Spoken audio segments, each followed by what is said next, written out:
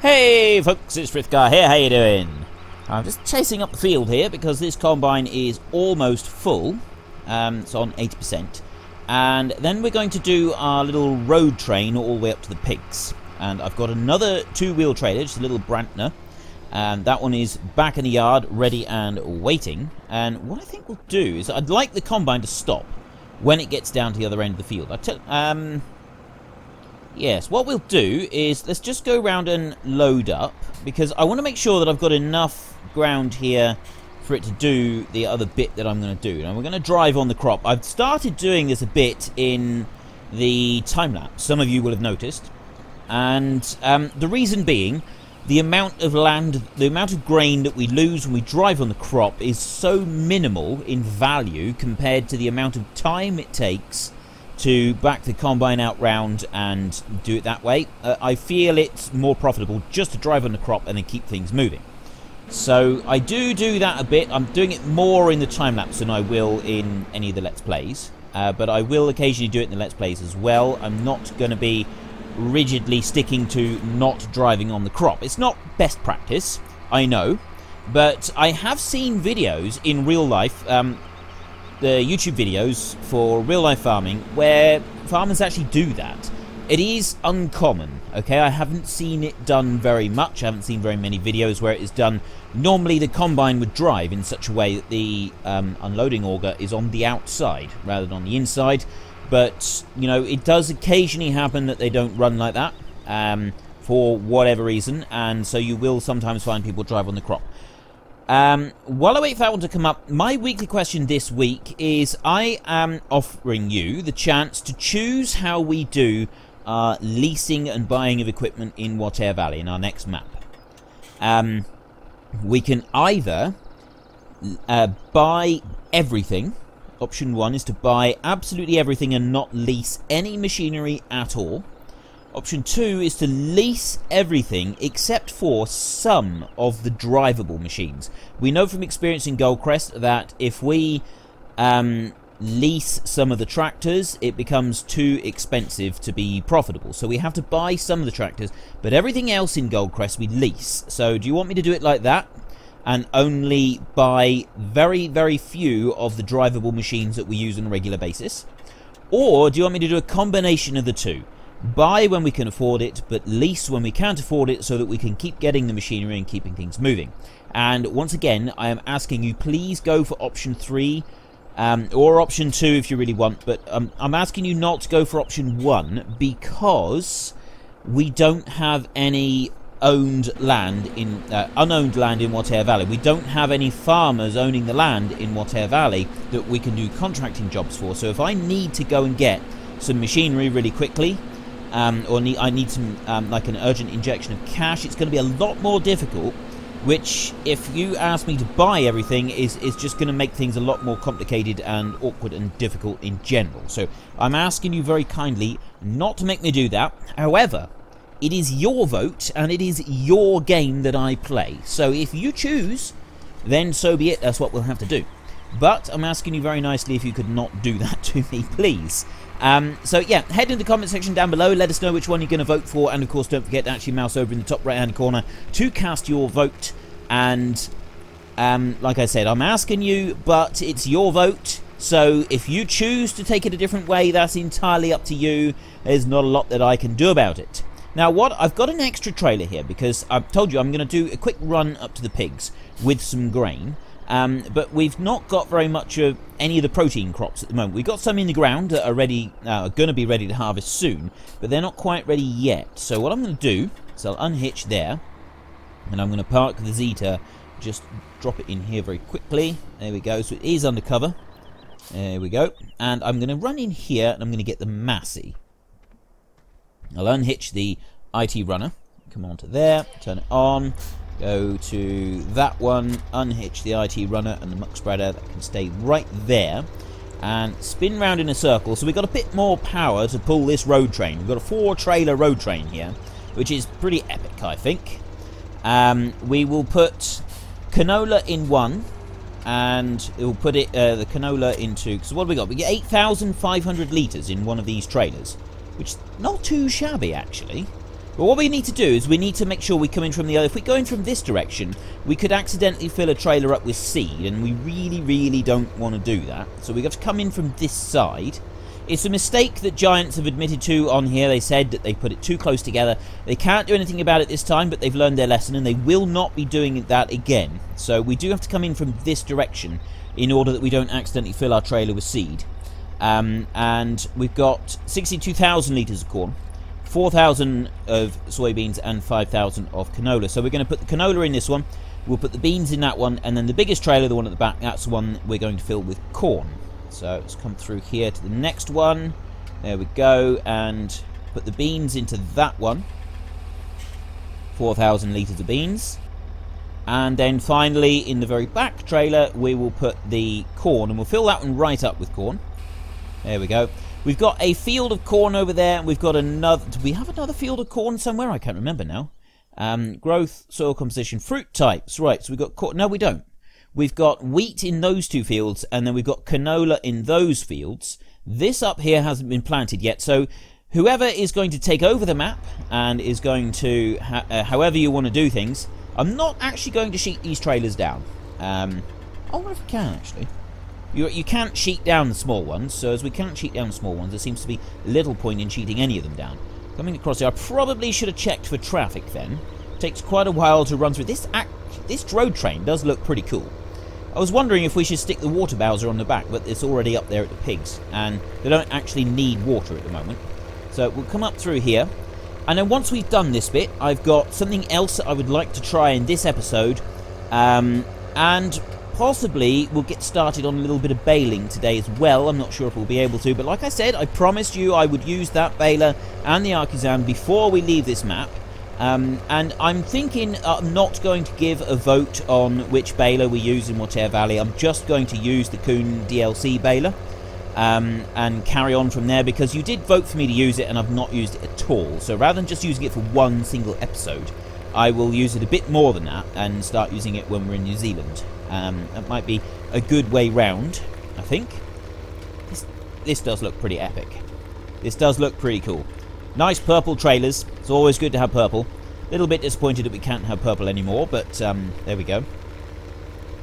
I might maybe for another map just say I'm going to have purple for my colour and not put the colour up for a vote. Not quite sure yet. I'll see. But I know some of you voted for purple. Most of you didn't, however. Most of you voted for the other colours. Purple was, I think, the second least popular. I think the most unpopular colour was actually the JCB yellow, which I gotta say did surprise me a little bit. I thought that more people would want the JCB yellow, but oh well, there we go. Right, let me stop that one. I'll leave him up there. Take a look at the pigs a second. Right, we've only got 2,000.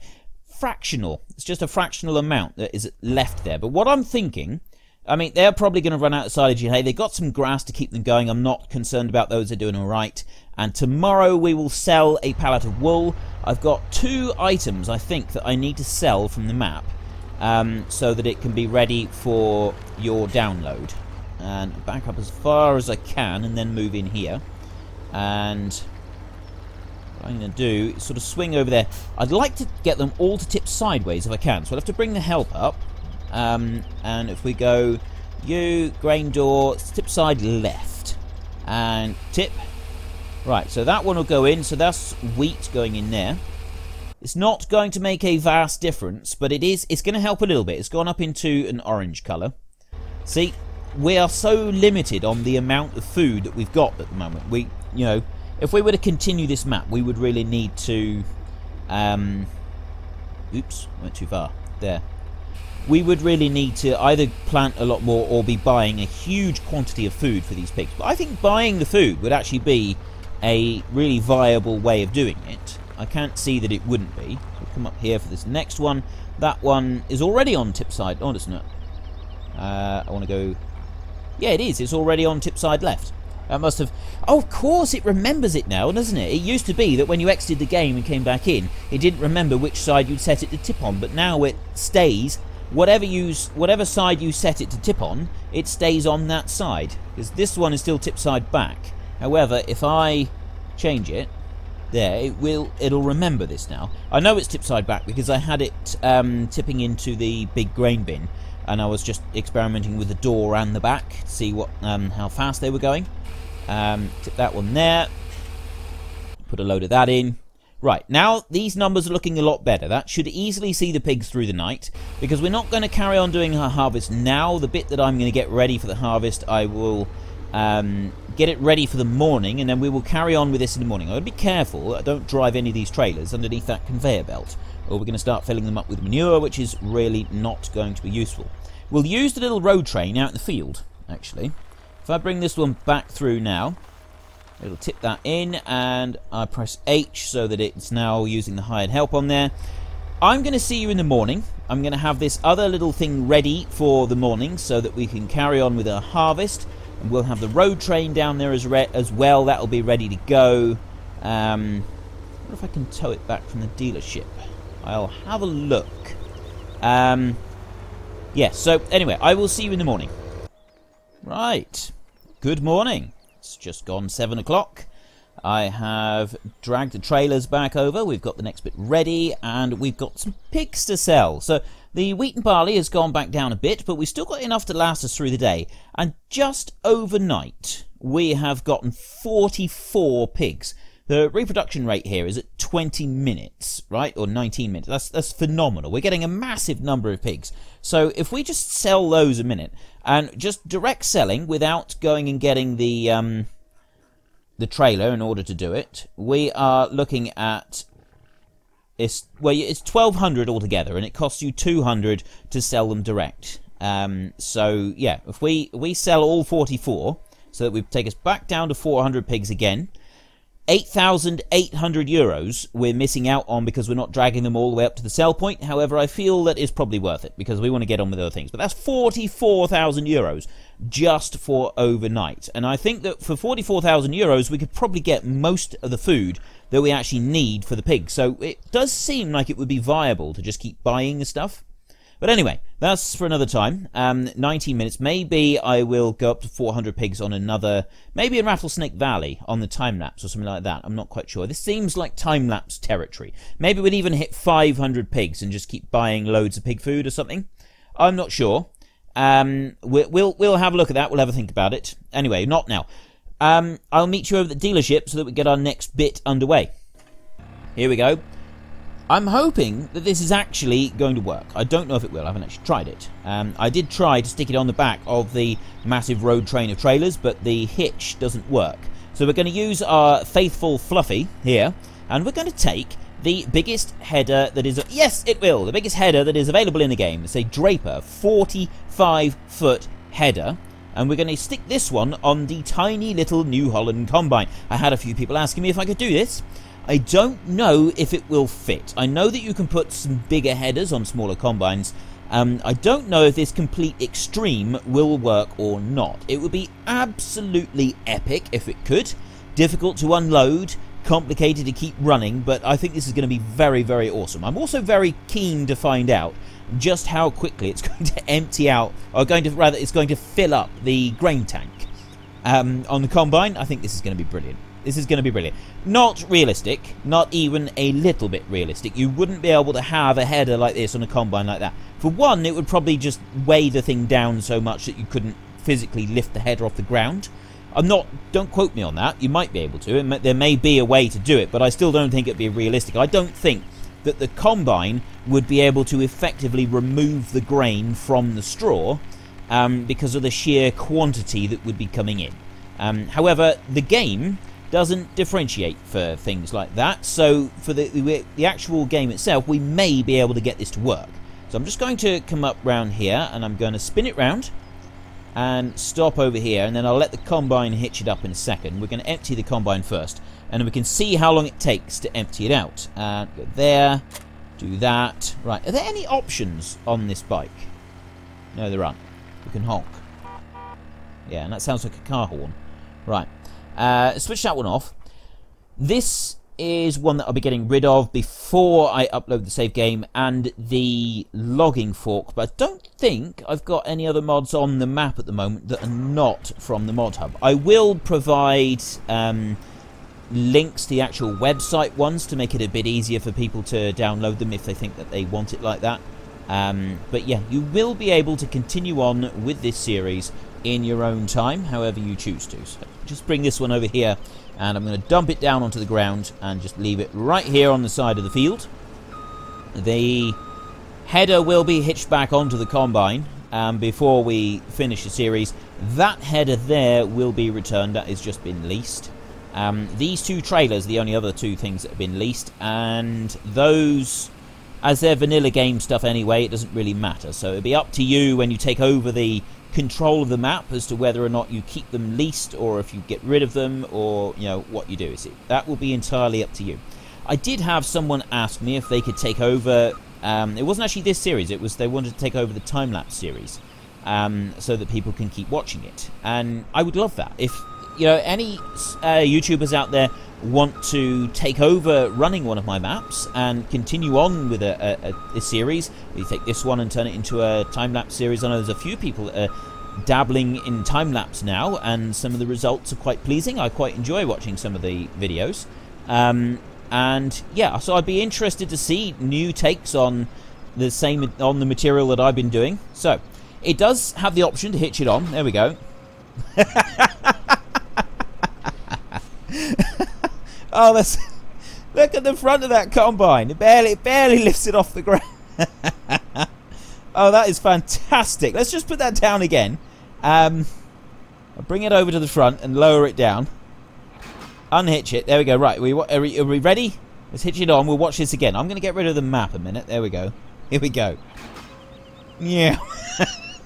Okay, the suspension doesn't just kind of think about lowering down. I know in real life that the front wheels of the combine don't have suspension.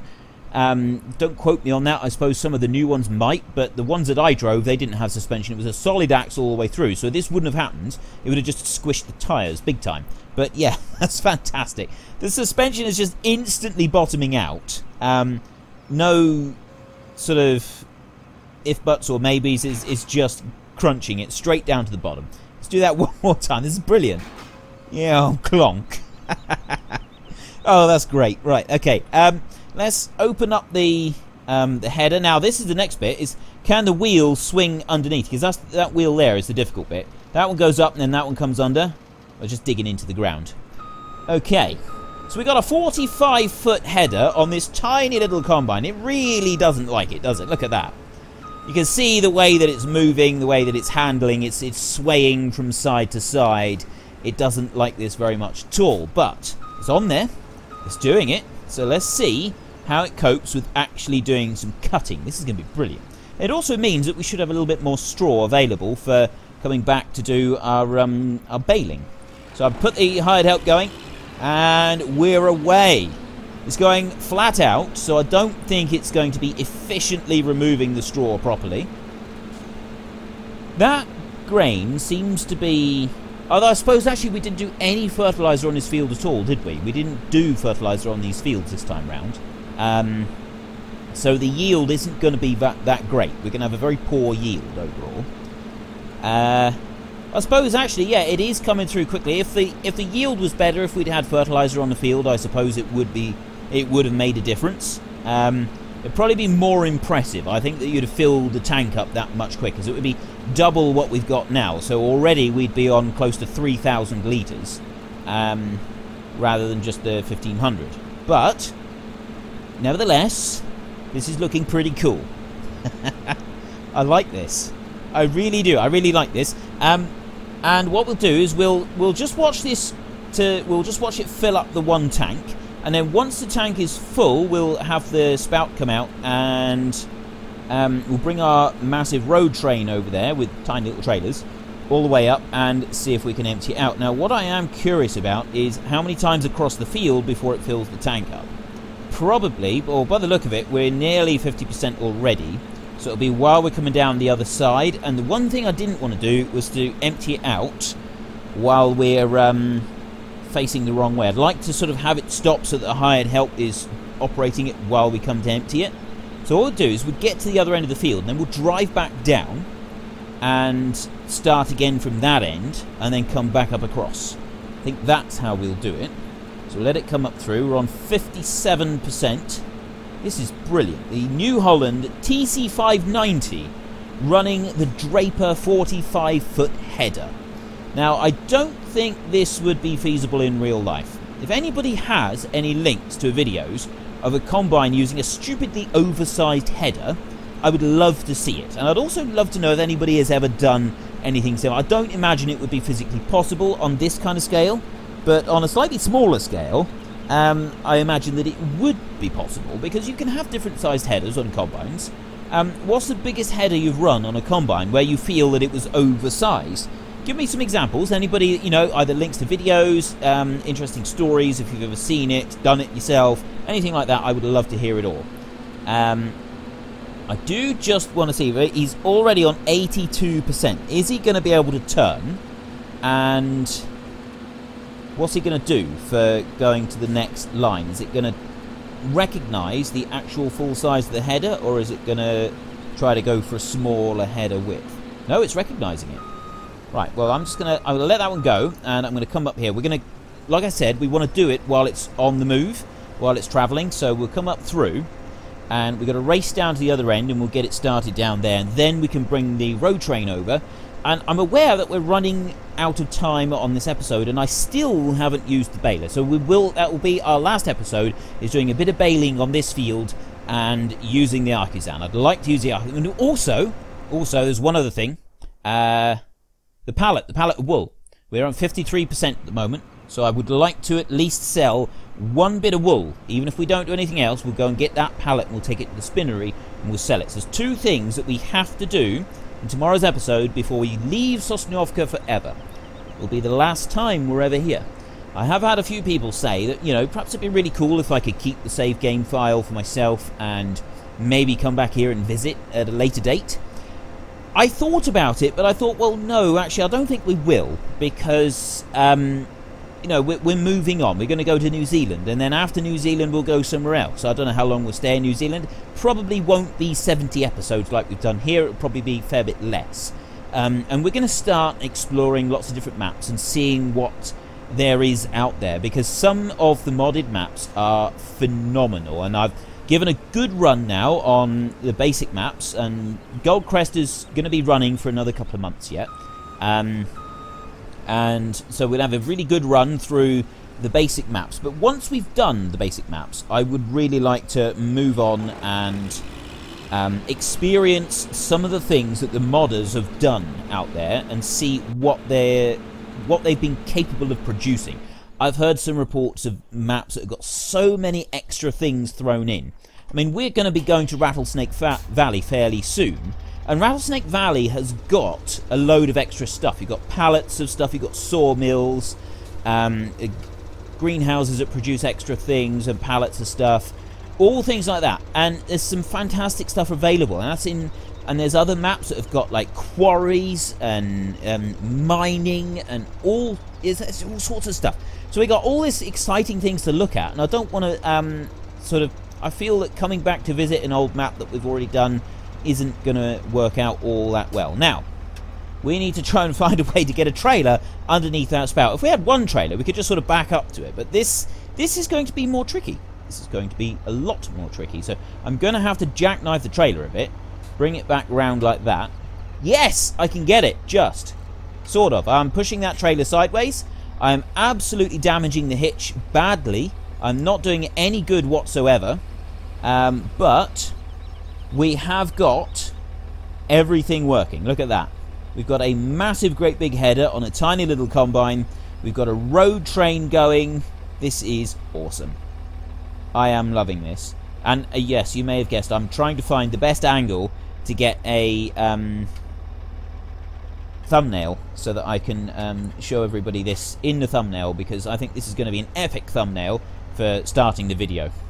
So let me just back up. We want to try, well, I've got to try and get the rest of it now, and I can bring that one round. If I just ignore the trailer that is on behind the purple one, and don't pay any attention to the massive damage that I'm currently doing to the hitch on that trailer, we can do that, and we can back round, and there we have it.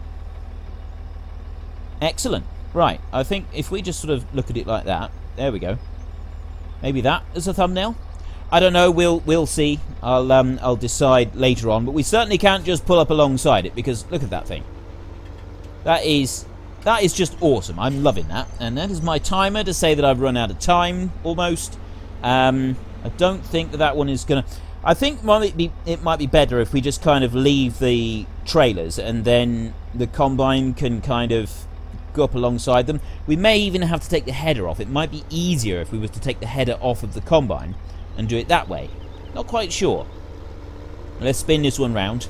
So that's something that I've wanted to try for a little while, and a few people have been suggesting it in the comments section on various different videos to put the bigger header on, and it does work very nicely. It's quite an efficient way of grabbing a bit of extra grain off of the fields. I do like it. I'm quite pleased with the results of that. And obviously if we'd fertilised this field properly, then we'd have gotten a lot more. But that's no real never mind. I don't think we can worry too much about that. What I'm going to do now is I'm going to head up to the dealership. I'll leave the quad bike there for a minute. We'll sell the quad bike tomorrow as well. That's another thing we've got to do. I'll head up to the dealership and we will get the baler and bring that one down so that is ready to start baling with tomorrow. While I'm driving up there, my question for this week is, how would you like me to do the buying and the leasing of machinery when we're in Watea Valley over in New Zealand? Do you want me to, number one, buy everything, and I mean everything? I will not lease a single thing on the map. Number two, do you want me to lease everything? And I don't mean quite everything with the leasing, because we've already found in Goldcrest that if you lease your main tractors, it does become problematic and you cannot make ends meet. So we will buy a few machines that we drive on a regular basis, but everything else we will lease. So similar to Goldcrest, but perhaps trying to push the boundaries of what we can actually lease more than we have in Goldcrest. And then finally, do you want me to do a balance of the two? Do you want me to buy machinery when we can afford it and lease machinery when we can't quite afford to buy everything, so that we can just keep going, keep everything moving and keeping it all sweet? And I am asking you ever so nicely this week, please pick option 3 or maybe option 2. I don't want you to pick option 1 because I think it's going to be much more difficult for me to be able to do it. I'm including it and I'm allowing it for you because it's your vote and it's your game. You decide how you want me to do things. But just keep in mind that if you do pick option 1, it could result in some duller episodes because I don't have any recourse for finding additional funds. I've just got to do the jobs we can do on the farm. We don't have any land that we can go and do contracting jobs on, which is going to make a significant difference to how we get money if you're making me buy everything. So just keep that in mind when you're casting your vote. But like I said, it's your vote and it's your game. You guys decide how you want me to do it. Head into the comment section down below, let us know why you're voting for the one you're voting for, and of course don't forget to actually cast your vote in the top right hand corner. That is all I got time for today. Tomorrow we will be doing our very final episode here in Sosnovka. We will be doing some baling. We will gather up at least one stack with the artisan so that we can say that we've done it. I don't think I'll keep that. Actually, I might keep the straw. Because those of you who are taking over the map when you get the save game file from me will be quite grateful, I think, for having a bit of straw available. So I think we will keep... Oh, no, because you've got a field there, and you've got, you know, all of that. So we will try... Maybe we'll sell 16 bales. We'll see. I'm not quite sure. But we've also got some wool that we're going to sell as well. So if you've enjoyed this episode, then please head down below and give us a like. And if you really enjoyed it, please tell your friends all about me. Get them to come and watch as well. That would be awesome. But until next time, thank you very much for watching. This is Frithgar. Goodbye, and see you later.